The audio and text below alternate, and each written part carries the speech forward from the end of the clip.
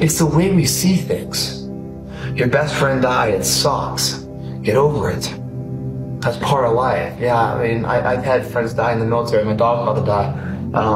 You know, if you look at nature itself, there's a cyclical lifespan. Everything dies, and there's a winter, spring, and summer. That's life. That's how it is. It's how we deal with these things in life that we find out who we are. And if we deal with them in the correct way, then we really get the real blessings of life, the real power moments that really stand the test of time.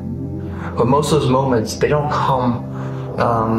They don't come presented to you. No one can give them to you. You have to earn them. Those moments are like getting up in the morning and training your ass off for a marathon, and the day you cross that finish line, the exhilaration of victory, the way you feel, as great as that is, people coming across the line, you look at it, you're like, wow, I want to be part of that. Well, that moment was paid forward through years maybe, or months of training, when no one was watching, no one wanted to do it. They paid their time for that. You know, these moments of depression when things go wrong, once you overcome them, you become stronger from them. And it's that moment in life later that is built upon failure. Same with success. Success is never gotten on the first time usually. It's failure after failure after failure, learning from your failures, from one to another to another. You know, trying, even if you get knocked down, you continue to try and continue to try.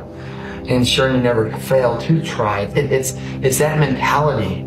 It's the mentality, bring it on, motherfucker, I can take it. You can't break this shit. I'm stronger than you think I am. And everything you throw at me, and all the hardships you throw at me, you might knock me down, but I get back up and I'll be stronger for it. It's that mentality that builds an iconic status that you see centuries from now people still talk about. The small pitfalls in life, deaths in families, or a girl breaking up with you, getting fired from a job, losing your money. These are all lessons. They really are. They're just the presence in a way.